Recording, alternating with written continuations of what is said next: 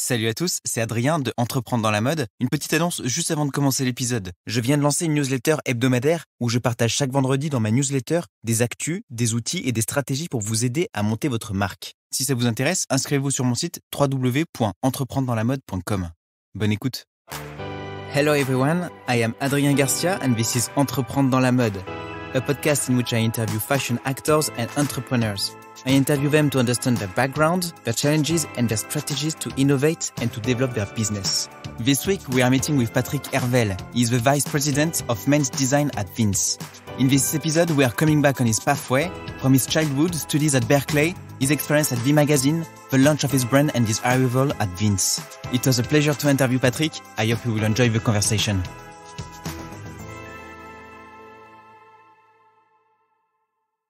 Good morning, everybody. Welcome on Entreprendre dans la mode. I am today with Patrik Ervell, the Vince men's designer. Hello, Patrik. Hello. To start with, could you please present yourself? So my name is Patrik Ervell. I'm the new menswear designer here at Vince. Cool. And the second question usually is, could you come back on your pathway since the very beginning of your life? The very beginning? The very beginning. All right. How much time do we have? We've got around 45 minutes. I was born in just outside of San Francisco, California. Yeah. Swedish parents, both of them Swedish. Then we moved back to Sweden, then to London, and then back to the San Francisco Bay Area. San Francisco Bay Area is really where I, had my adolescence. That's really where I feel like I'm from. I continued to live there during university. I went to UC Berkeley. And then after Berkeley, I moved to New York. Worked at magazines for a few years and then started my own label in roughly. So, I started kind of half started, maybe 2008, something like that. Yeah. And then I had my own label in New York for 10 plus years and then was hired by Vince to do their menswear about a year and a half ago. All right. So and moved to Los Angeles. You are going very quickly. Yeah, that's you need to go into some depth on some of those points. Exactly. So, was it like what was your first encounter with fashion? That's a good question. I feel like many people, as a teenager in the suburbs, that was my first encounter with fashion. Maybe it was through music. This was the mid '90s. Suburban teenager in California, I was very into the music coming out of London at the time. So mid 90s British music, like Britpop, I was a teenager, and which was a little bit outside of, the norm for my peers at the time. But that was probably my first kind of entry point into fashion. And I think also a lot of the kind of, the fashion happening at the same time, but maybe also some of the fashion imagery happening at the same time. Like I think of like some of those images from the mid 90s, by like Nick Knight, for example, even some early McQueen, that as a teenager kind of were, made me stop in my tracks and notice something, because I wasn't really interested in fashion before then. And then, quickly after became really fascinated by Helmut Lang during the height of his powers in the mid 90s. Yeah. Were you looking at magazine already? A little bit. Yeah. I mean, in those days, that's the main way you would consume fashion and experience fashion, of course. Yeah. It sounds like I'm talking about a long time ago. But magazines, and I would be excited to see the latest issue of The Face, and like many people, in my generation. Was it like already when you were younger an objective to build your own brand at some time? That happened very, very gradually. Yeah. It wasn't my track at all. I mean, I went to UC Berkeley, which does not have a fashion program. What did you study there? I studied political science and economics. Yeah. And then an art history minor. My track was my thought process was that I was going to join the diplomatic corps, like work for the State Department, which sounded, would have taken me on a different path in life, but would have been probably very interesting. Instead, I became a fashion designer. What's the turning point? I fell into the trap of becoming a fashion designer. What happened? What happened? What went wrong? Yeah. I don't know. I just, I was like, my interests gradually sort of pulled me in other directions. At my school, there was always every year a group of people as soon as you graduated who wanted to move to New York. Yeah. What was your obsession at the time? Everybody wanted to go to New York. Yeah, well, all of my friends did. Yeah. That just felt like that's where you wanted to be. And the year before me, people would graduate and people would move to New York. So I already had this kind of built-in group of friends in New York. And then I finished school and I was like, there's nowhere I'd want to be more than New York. So just kind of left. New York. Yeah, just moved to New York. And what did you do first at New York? I worked for Visionaire, which was a kind of this art book publishing company that later spawned V Magazine, where I also worked, or when it first began. How did you get the job there? I started as an intern there, and then that's kind of an interesting story. So I moved to New York in 2001, in the summer of 2001, which was, of course, bad timing. So there were, shortly after September 11th, there was no one was hiring people in New York for a good 6 months. But I had done this internship earlier, so they were like, "Oh, come back and work for us." So I just started working at V Magazine, Visionaire V Magazine. Okay, and what did you learn there? I think that was an amazing place to be at that moment because it really felt like a kind of almost like a finishing school for me. I mean, everybody was kind of coming through those doors at that time. You mean every photographer, every stylist. And in a funny way, many of those people are still the people that are the photographers and stylists in our industry today, a good 15 years later, which kind of speaks to how weirdly static fashion can be. I mean, it's like the same people 15 years later. So no, I think it was an interesting place to be at the time. So you learn you make the grade. I mean, you studied fashion there, right? Well, in a way, I studied fashion there. I feel like I studied how to, the imagery surrounding fashion there. I did at the same time take classes at Parsons, which is the fashion school. Just very technical things, which I those were kind of like just additional classes I did for myself. Yeah. But really, I learned to be a fashion designer just by doing.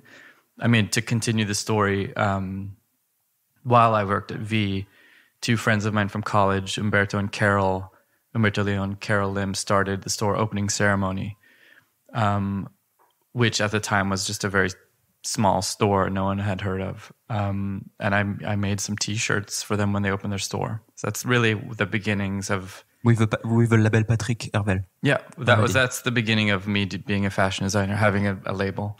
Very, very simple, very natural. Really just the most simple thing was printed T-shirts. Do you remember what kind of what print? It was? Yeah, it was a white T-shirt with a very, very faint photographic image of the face of a marble sculpture, and there was a series of them.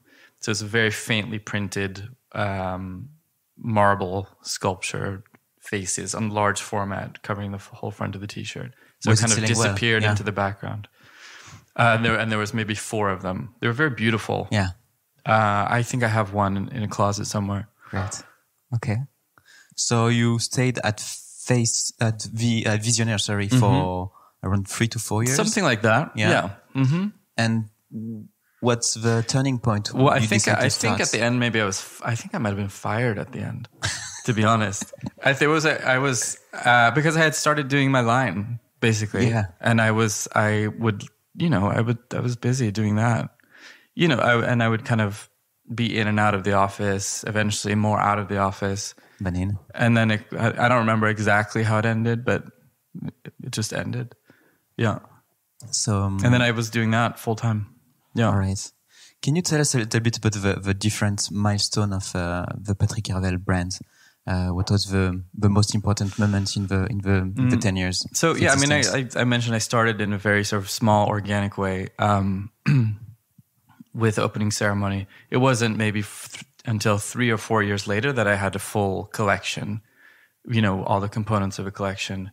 And that really was also like a learning period for me to build those pieces into it gradually, those different categories. Then I started doing shows in New York, which was, I don't know, kind of a thrill. And it felt I just dove into it. And I always felt like that was kind of, there were some, a series of kind of, those were amazing moments. To do, I remember being so kind of like emotionally involved in doing the collection and doing the show that I would almost get like kind of postpartum depression after. Like I would almost like I had given birth to something each time, which got less and less over time. But I was like so deeply involved emotionally in doing each collection. Which I think is true of a lot of like designers, that you get so kind of, you make a baby each time. It's a strange way of looking at it, but it's kind of true. I mean, then I sort of started to be nominated pretty regularly for, New York, they have the CFDA award or whatever, which is kind of like, it's like Vogue affiliated thing that they put on, became kind of a regular of doing shows in New York and being involved in that world. Yeah. And what was the vision at the very beginning? I think working at the magazine also left me kind of frustrated in a way, because there were so many moments there where I would sit through meetings of people pulling out references to things. The easy references that are still used in fashion, like it's, a bit this and a bit that, but kind of like 70s, but also a bit like this, which over time just becomes you start to recycle references and references on top of references.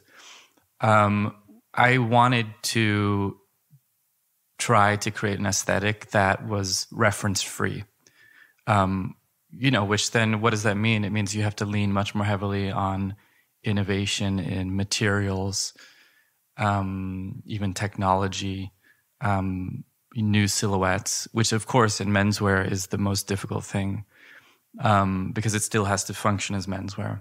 So it's a very, very narrow path to walk, but that was my goal. And to do something that felt completely new each time. That was my goal. Yeah. Which is, a very challenging thing. Yeah. Can you tell us a bit of the creative process of, what was it at the time? Because you didn't go through a fashion school, so you didn't have any. So I didn't have any like rules, because I'd never gone to fashion school and I'd never worked for anybody. Yeah. So really I was kind of, experimenting on my own. I would usually start with a kind of central kind of material, like a material innovation, something that felt completely new to me, or felt like, almost shockingly new.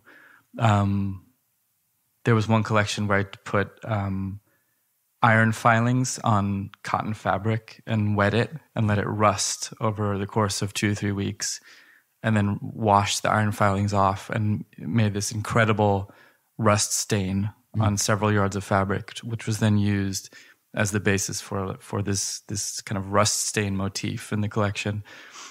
I did the same thing with copper, which of course leaves like a green stain.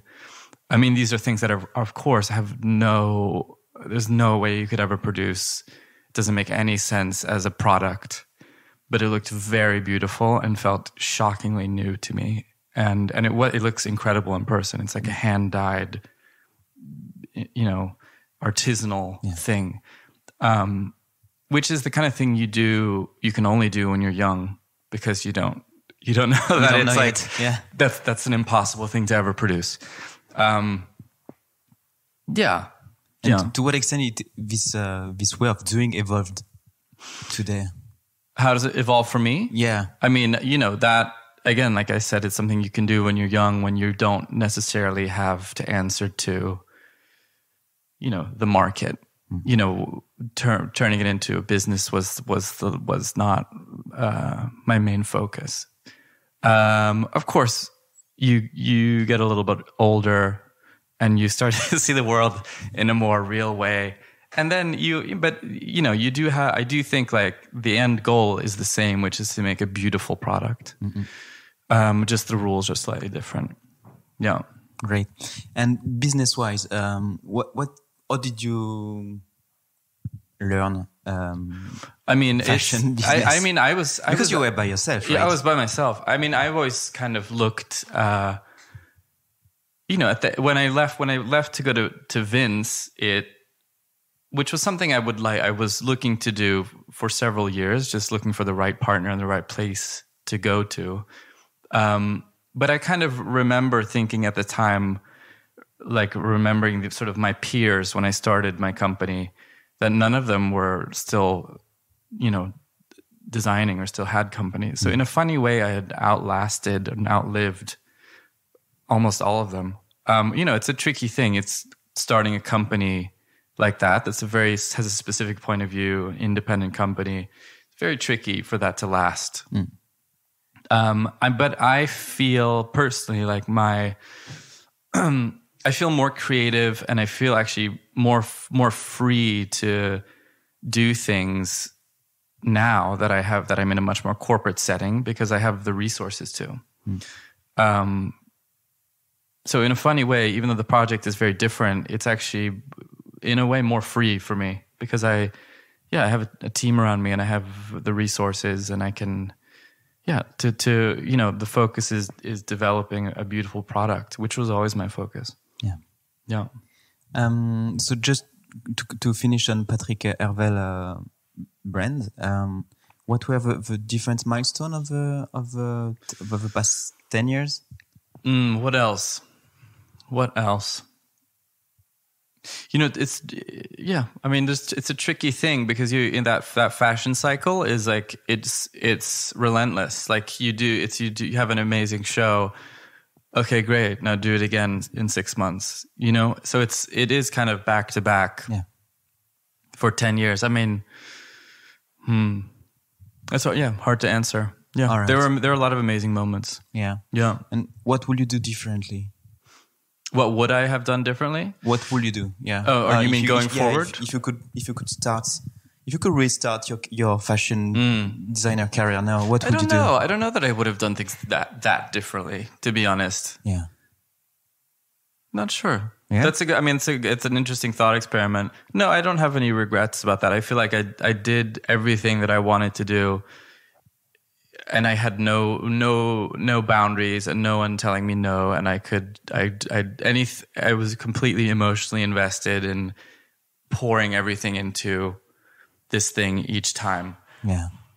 Which is actually a very rare thing. And I did that for like over 10 years. And it's actually very useful for me now, being in a much more sort of corporate setting. Yeah.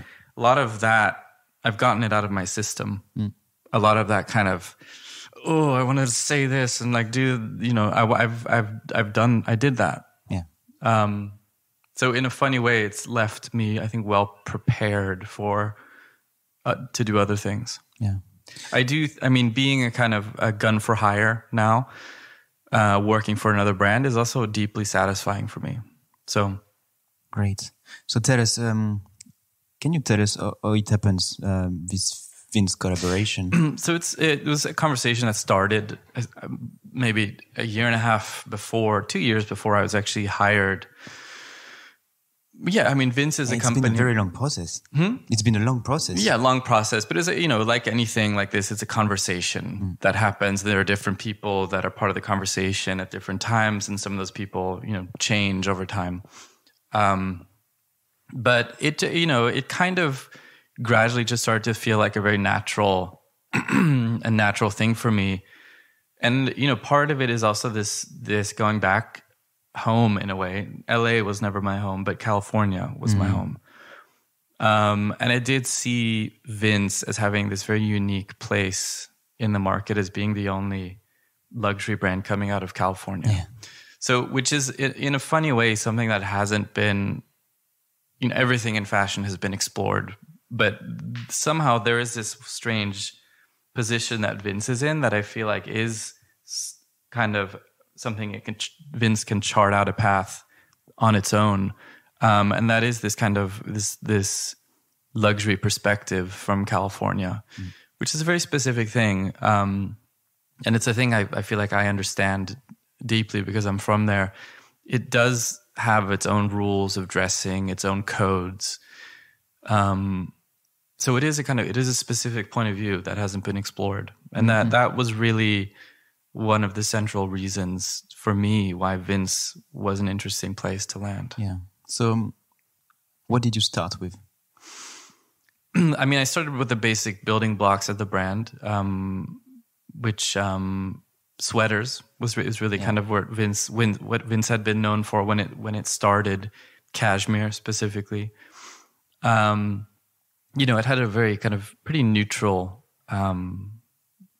building blocks, which are usually the best building blocks. Yeah. You know, they're not terribly specific, but there was this general sense of ease and a kind of relaxed informality combined with luxury, which is kind of a specific thing. Yeah.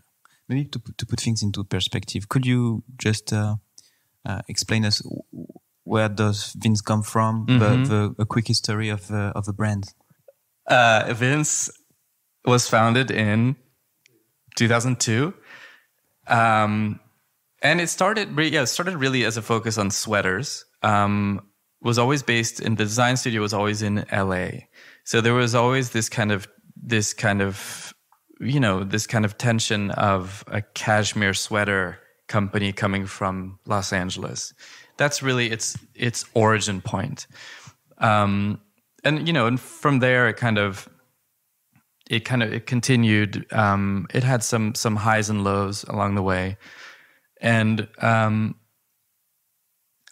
Caroline, who's works on the women's side, was brought in a year and a half before me, something like that. And then she hired me on the men's side.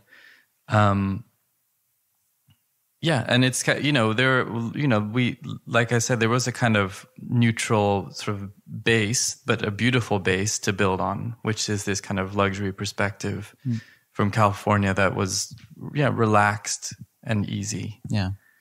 And personally, because you moved from your company, a small company where you were doing everything from sales everything, to design to everything, to such a big brand with a big team around here. How do you manage this? I mean, for me, it's. I mean, my previous job when it comes to that was much more difficult. This is, you know, I don't know. I feel like I've had this secret skill this whole time of. I think I'm actually pretty good in a corporate setting. Which it was a skill I'd never used before because I was in just my own sort of silo before with my small company, with my small team where I'd have to work very intensely with 10 people. It actually has left me very well suited for this kind of much bigger corporate job. Yeah. So, what's the vision for Vince for? Yeah, I mean, it is kind of really leaning into and exploring that its unique position. California can also be kind of a cliche. Like there's 10 easy cliches about California that we all know. But I do think that that's kind of a misunderstanding of California. And I think that there is something much more elegant and refined that hasn't really been explored and really isn't part of those cliches that we all know. I mean, I think of where I grew up in San Francisco Bay Area, the codes of dressing there. That's a place where, the captains of industry, the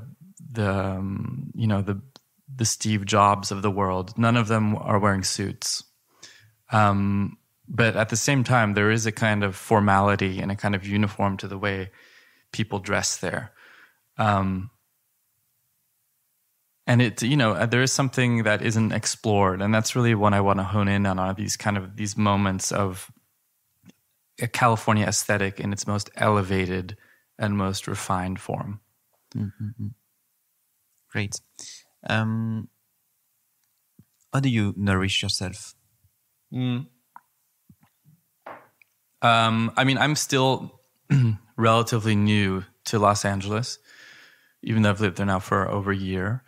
So, it's kind of an amazing city and an amazing region, and California in general. I feel like California has never felt more like the future than it does today. And that's an exciting place to be, and an exciting time to be there. I think there's so much to explore there. So, in my time off there, weekends, whatever, there's so much kind of to dip into and explore and experience for the first time. Yeah. What are you doing over the weekend? On the weekend? I'm just thinking I don't know about it's specifically it's going to sound boring if I told you, but there have been moments where I've been kind of in awe since I moved to Los Angeles. They're like driving home at night. I have a convertible now since I moved to LA. Driving home at night this sounds silly, yeah. But it's I moved to LA. I might as well. Yeah. One night, there was driving home. There was every few months there will be a spectacular rocket launch from the It sounds insane, but it's from Vandenberg Air Force Base, which is these SpaceX rockets being launched. The Elon Musk rocket company. And you see them in the sky. It looks like first it's shocking because you don't know what's happening, almost frightening, because you see something glowing in the sky that turns into a glowing cloud and it like disappears into the sky. But then you realize it's a rocket launch going into space, which is of course kind of like something shockingly new, but it's breathtaking and so incredible. I don't know. There are moments like that where you suddenly realize that you're going to the future. Well, in a way, but in like the most beautiful, poetic way imaginable. I don't know. There are moments in LA and in California today where that inspire awe in a way. Yeah. Great. What's your point of view right now on the menswear fashion industry? I was just talking about that last night. I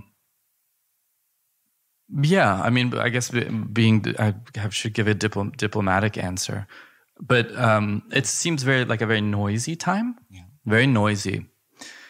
Just a lot of stuff. Which in a funny way, because now I'm at a brand that doesn't necessarily participate in fashion in that way, which to me feels like an incredible relief, because it just seems like so noisy and so much stuff in a way that isn't, to me, inspiring. But I do also think that when there is this sort of incredibly noisy, disorganized moment, that there's always a sort of a more focused, quiet space that opens up on the exact opposite side of it, which is exactly how fashion always works. There's a reaction one way, and then there's always a space that opens up on the opposite side.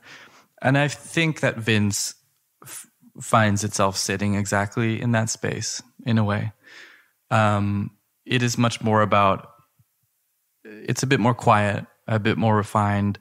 It's much more about the brand's own aesthetic. Yeah. And so I actually think that it will serve the brand well for what's to come, in a way. Right now, I've got a little obsession is sustainability. For you, what should the most sustainable brand should look like? I mean, that's a good question. Again, I think of our neighbor in California, Patagonia, which is probably the most sustainable brand. Were you wearing a Patagonia jacket when you walked in? A Patagonia jacket. That's probably the most sustainable brand and the best model in everything they do.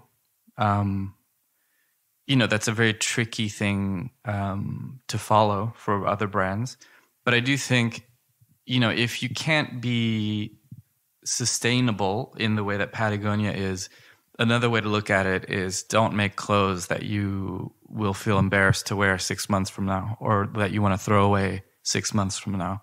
That in and of itself is sustainability. Yeah. So I would say that's Vince's approach to that conversation. And you personally, if you had the opportunity to launch Patrik Ervell today, in terms of sustainability, what would you do? I would say that's my answer. Yeah. Okay. Usually I ask some redundant question in my interviews. Who impressed you right now in the industry? In the fashion industry? Yeah. I wish I had this. I wish I'd had this question in advance, so I had time to think of it. God, that's a good question. I don't know how to answer that. I'd have to give that some thought and come back to you. Yeah. I mean, just since we were just talking about it, Patagonia, but that's not fashion industry. I don't know if I have an answer for that. Yeah, that's product industry. Yeah, I mean, it's clothing industry. Clothing industry. Yeah. What drives you? I mean, I always think that as I've sort of, have gone through my career as a fashion designer in New York, you do sort of get a bit burnt out with sort of churning out novelties, which is essentially what fashion is. Like, you're asked to churn out novelties every 6 months. I guess trying to figure out other ways of approaching this where it doesn't revolve around that. Of course, that's a tricky thing, but I think that, I talked before about just focusing on product and quality. I mean, that's inspiring to me. What book do you recommend? That's a good one. I wish I'd had these in advance. What book do I recommend? Maybe what book do you offer? You know what book I always loved? Yeah. And this is going to make me sound like a nerd, but it's a science fiction book called Dune. Did you ever read that one? No. It was made into a movie by David Lynch in the 80s, and it's being remade, I just read, by that Villeneuve guy who made the last Blade Runner. It's a science fiction book that I always loved.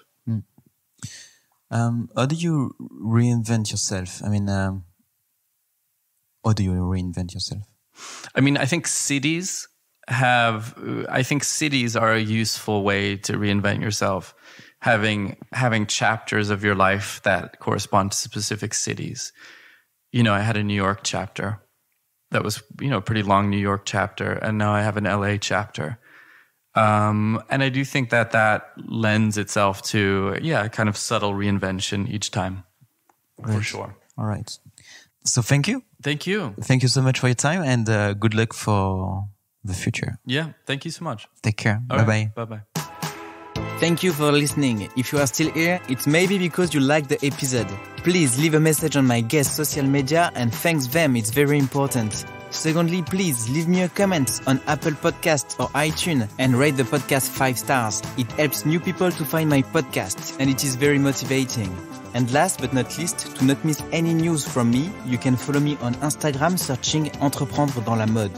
Thanks for your support and see you next week.